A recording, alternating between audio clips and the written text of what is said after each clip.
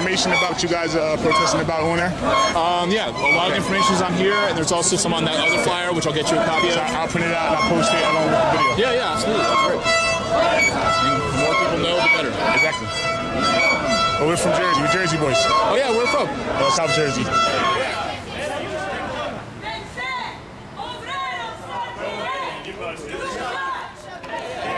Camden County. Yeah. My parents live in Waretown.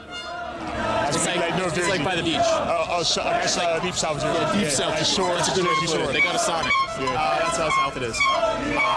Yeah. How long? Let me get a quick interview. How long have you guys been out here protesting?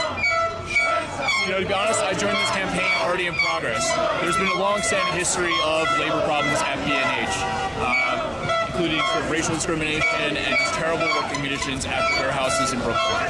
So it's been an ongoing struggle.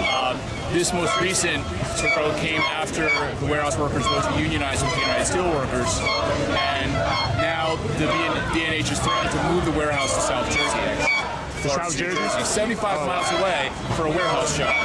Which, you know, at those wages is a difficult move, is an incredibly difficult commute. So we're here in solidarity with the workers, working with the Laundry Workers Center, to sort of pressure B&H to keep jobs in Brooklyn. Do you work for B&H? No, I do not. Do any of these workers out here work for B&H? Oh yeah. And what do the jobs entail? Like, what are most of the workers out here? What department are they in?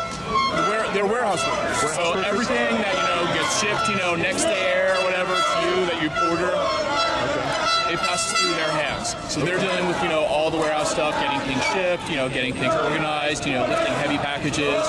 And, you know, there's lots of injuries on the job. It's a difficult job. And so we're in solidarity for them. They're sort of organizing to get both wages and workplace protections and just their dignity as workers.